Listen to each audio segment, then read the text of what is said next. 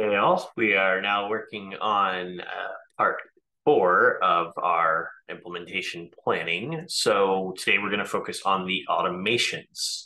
A lot of these are going to just be, time-based events, status changes, stuff like that. Some of it will be adding tags, but mostly a lot of these are kind of boilerplate. They exist on both global and federal. They're not a lot of uniqueness here because mostly automations being time-based events instead of conditional based or event based of it. Wow, I'm wording that terribly. Instead of being time based, or instead of being event based like triggers, they're time based. So there's not a whole lot we do with them comparatively.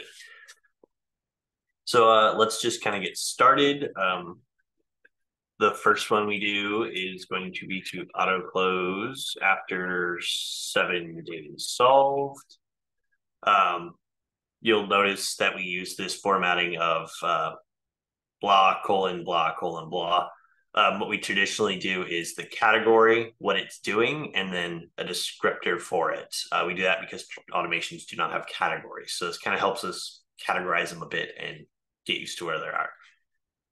All right, so we have conditions. Let's do this. All right, all. For this one, status is solved. Hours since solved. We're going to use the calendar for this one. Is greater than, we want 7 days, which is 168 hours because it's in hours. And then tags contain none of the following. Skip auto close for this situations where we want those. All right, now we're going to have actions, and it will add tags, auto close, and set status to closed. Yeah, that should be all we need there. Next, we need something to send out our SAT survey. So SAT survey and send out survey. Let's go ahead and copy this. Set these to TBD. That way we have these handy. And I'll kind of paste these over a couple of these down here. All right, so for this, we're going to want when the status is less than closed, hours since solved, calendar is 24. We want the satisfaction to be unoffered. We want to make sure the organization is not GitLab because we don't need to send satisfaction surveys to ourselves. And tags contain none of the following, and this is where we want to use our exclusion. So if it was marked a spam ticket, they're a free customer, which really won't apply to US federal, but just in case, submitted via GitLab email because we don't want to do it to ourselves. It's just kind of a double check there, and then we don't want to send it to unassociated users. And then use that survey sent because we don't want to send it if we've already sent it. All right, so we're going to mark the satisfaction as offered to requester. We're going to add the tag CSAT survey sent. And we're going to email user requester to be, so we can actually send them the survey. Email content to. Cool. We're going to need one to open standard on hold tickets. So it's affecting the status. What it is doing, it's opening it. And we're going to reopen standard on hold tickets after 4 days is what we do here at GitLab. So status is on hold. Hours since on hold, reduce the calendar, greater than 86. Type is not task. We'll have one specifically for task tickets because they have a due date. So we're going to change the status to open. And we're going to add tag agent update needed because we need the agent to update it since it's been opened. Since we did that one, let's go ahead and do status open reopen, on hold, task tickets. And the type is task, hours until due date, calendar to less than 1. Tags contain none of the following: skip, auto reopen. Status is not open. We're going to actually need some any conditions for this one because we want it when the status is pending or the status is on hold. Action-wise, we're just going to make the status open and add tags, agent, update. Cool. Let's go ahead and kind of knock these out in random order, but notifications, agent, upcoming task notification. So hours until due date, calendar less than 1, type is task, tags contain none of the following. We'll have one for skip task notification, so agents can skip it, and task notification sent. So we need something so we can say we've done it. So we're going to add tags. We'll add the tag task notification sent, and we're going to email user assignee, and the content of that is TBD. So content TBD. Yeah, that should do it for that. Let's also make one for when the due date is too far in the future. So we're going to notify agent from the due date too far in the future. Okay, so type is task, hours until due date, calendar greater than 600 is a value. Status greater than open, meaning that it's solved or on hold. If it's closed, there's not hours until due date, so we don't have to worry about that. And we're going to make the status open, and we're going to email user assignee, and that'll be an email telling him, hey, yeah, that's too far in the future. Limit it back a bit. Let's go ahead and copy these real quick and paste them over a couple more of these so we don't have to do as much typing. There we go. All right, so the next one we would need is we need to remind agents to have an open ticket. So notifications agent remind agent of open ticket. And we're going to do it when the status is open. Tags contain none of the following. And this is going to be the open ticket assignee follow-up tag. We used that previously. Or since open calendar greater than, let's do it after 48 hours. And obviously, assignee is not null. Yeah, that should be good. And then actions, we're going to add tags, open assignee ticket to open ticket assignee follow-up, and we're going to email user assignee a message about, hey, got an open ticket. That's just kind of a safeguard in case, life happens, agents forget. In the same vein, we're going to have a notifications agent remind on hold ticket. So we should spell things correctly. So status is on hold.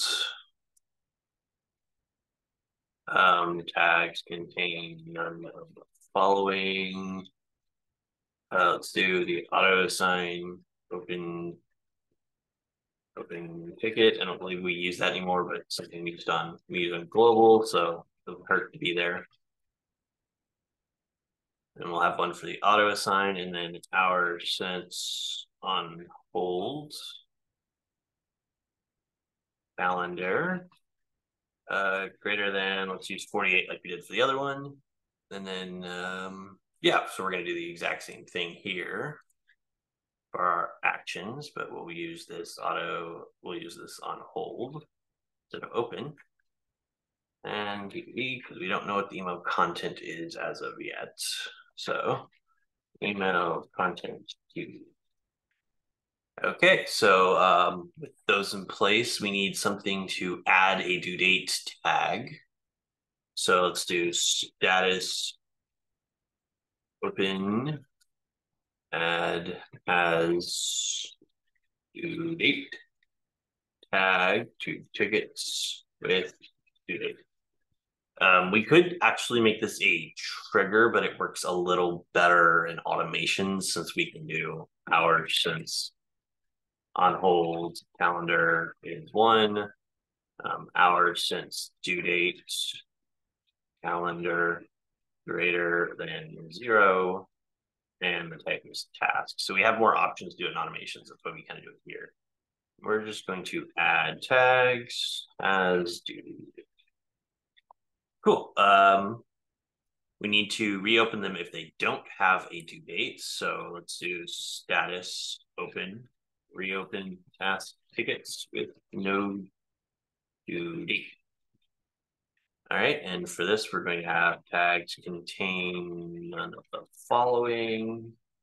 And we'll just use our has due date tag to determine that. Hours since on hold. We'll do business for this one.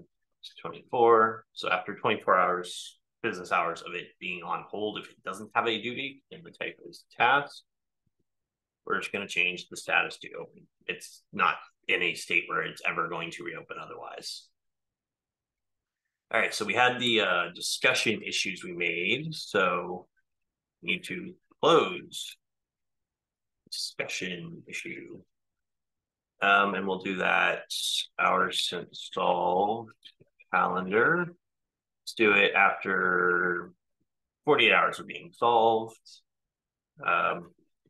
Status is solved, which is kind of a little bit redundant, but it's okay.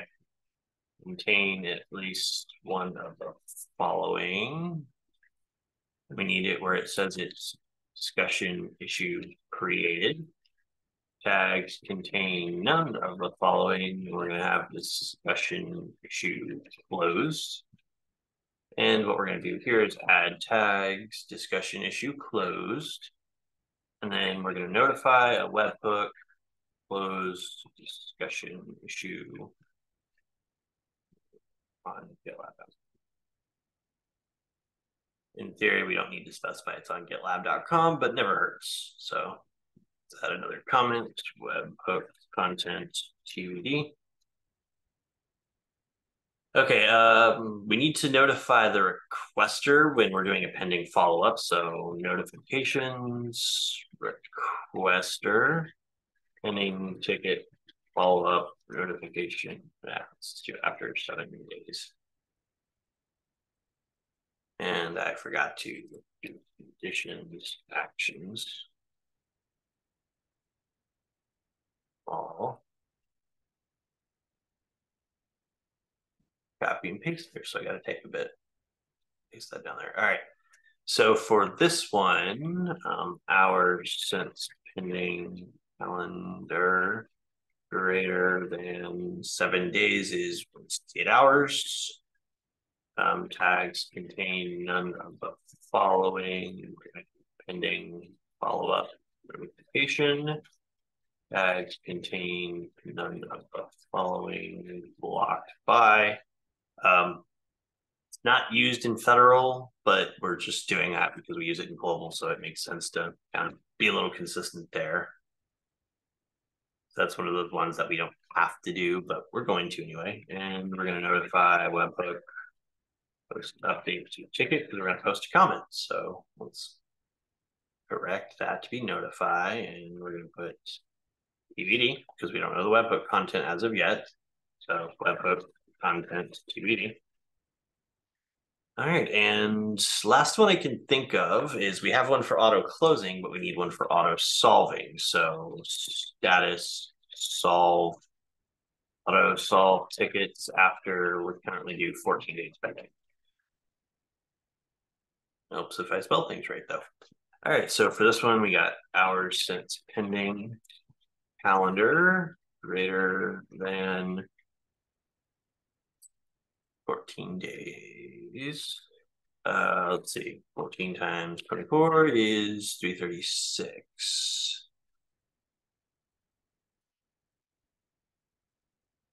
Yeah, so should be 336. Tags contain none of the following. Ticket auto solve. So we have something we can add to prevent it from trying to do it multiple times, although it shouldn't ever need to. Contain none of the following. We're going to have one for skip auto close, and we'll do block by because we do that in global. So we're going to add tags, ticket auto solve, and notify webhook post update to tickets, because we're going to send a public comment to let them know your ticket's now been solved. Cool. So with all that in place, we have kind of knocked out what we needed. And yeah, that'll cover us on automation. So look forward to seeing you in the next part where we'll start digging into the rest of this. Look forward to seeing you in that video.